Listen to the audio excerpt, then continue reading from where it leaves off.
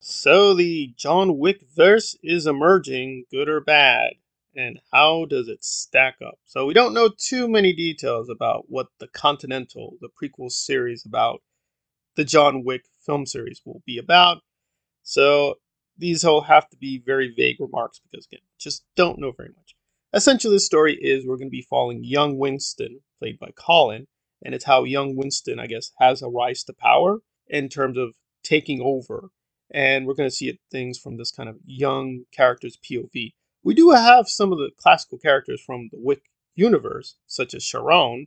We also get Charlie and the Adjudicator. And we're going to get a ton of new people like Hans and Gretel, and some other characters who don't even have names. Some of them do have names like Lemmy, but we don't really know what they're going to do. Are they going to be comedic characters? Are they going to be fighting characters? Are they just going to be randos who are going to get killed off?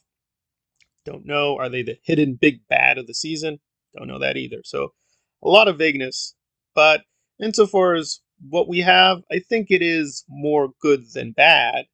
And I would give them a lot of points for hiring Mel Gibson, who's going to come in as Cormac.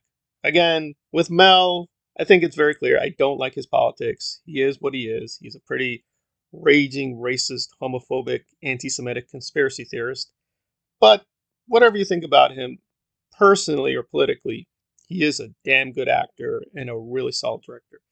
Granted, he puts out mostly fascist propaganda, but it is what it is. But I'm glad they do have him on board. Whatever else, as an actor, he's pretty magnetic. He is sometimes frankly mixed. I think some of his film roles don't work, but overall he's pretty solid. So it'll be interesting what Cormac is going to do in this series. But turning to the other people, I'm going to have some doubts. Like the idea of the Adjudicator being in the series, I don't really have an issue with, but the Adjudicator, the way she was introduced in Parabellum, I'm really mostly negative. I really did not like the actress. I really didn't like her acting style. I really didn't like the Adjudicator. I just thought the whole thing was really stupid and silly. The idea of the Adjudicator is fine. The idea of the Adjudicator being a woman is also fine. I have no issue with that. But just the way the actress did that role really was off-putting. I really didn't like her. And not in a way, well, you're not supposed to like the character. No, I just didn't like her at all. I didn't like any single moment with her on screen. I just felt she was stupid. It was pointless. It was needless. She was just there to pad out the plot, to make the running time bigger, to make it seem a more deep, serious film. Be like, ooh, there's an extra layer of mythology. It didn't add a single thing at all. It just made things way more confusing. But it's another actress.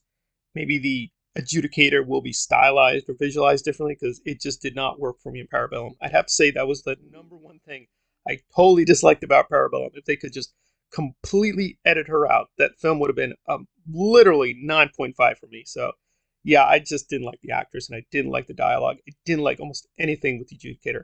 I recognize for the plot she needed to do certain things, but this is its own story. They'll do a better job with this version of the Adjudicator. And they do have some strong people on here. Like Ray being part of this cast is very reassuring.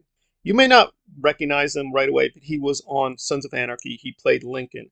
And he's a pretty unique type, even with the weird world of Sons of Anarchy, because although it makes it sound like I'm a raging sexist, I am kind of sensitive to certain topics. And Sons of Anarchy, I'm always kind of on the edge about because they did a lot of stuff which I found even I like politically incorrect humor, but even I found it like going way too far. And Lincoln goes way too far too, but I liked him a lot, even though he is a very disgusting character, a very loathsome character. There's something about the way that actor performed it that was very intriguing, and him being so obsessed was very compelling. So Lincoln, the character, I think, as performed by Ray, was very good. So hopefully he's going to bring the same intensity to this performance with this version of Wick. But we're going to have to wait and see. So the talent is pretty rock solid. A lot of these people are new, but some of them do know how to fight. They do have a background in martial arts. So it's a very intriguing mix of old people, new people, very veteran actors, and some new talent. It looks like good stuff. And I do hope that Ian is going to make a few cameos because I'm hoping they're going to do like a flashback, flash forward kind of perspective because we know he's going to be alive, right? I'm sure they're going to do fake out deaths and, oh, wow, he got severely injured. Oh, no, is he going to make it? But we all know he's going to be alive. So We know the basic contours of the story. It's not really like, is he going to make it? We know he's going to make it. So it's going to be just about the world building details. And the Wick universe is fascinating.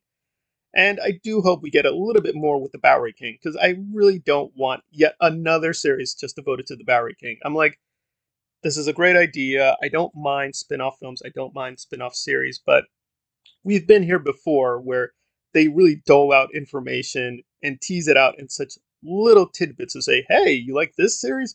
Well, we've got another series coming. And I'm like, that was fine with the Star Trek universe. I think that was mostly well done. Yes, Picard has been very disappointing, but the first season was okay. The second season, yes, is atrocious, but in principle, having an expanding universe is fine. I think Star Wars is a little bit more mixed, but I'm okay if the Wick universe does expand. But I think it's good we have one solo film coming that's a spinoff in this series. But beyond that, let's wait and see. I don't want yet another prequel trilogy about Uncle Charlie. I don't care about Uncle Charlie. I barely remember Uncle Charlie. I barely remember the adjudicator, but I still kind of remember her, but I don't want to. So I get it in principle. If this is a good idea, we should keep going. Let's have an adjudicator series, but I think we've got quite enough for the foreseeable future. This does look like a great project, but let's go a little slow. That's all I'm saying. But good stuff, but let's be careful we don't overload this universe, which I think one of the attractions is it's pretty plain and simple. They're trying to kill him and he's trying to kill them.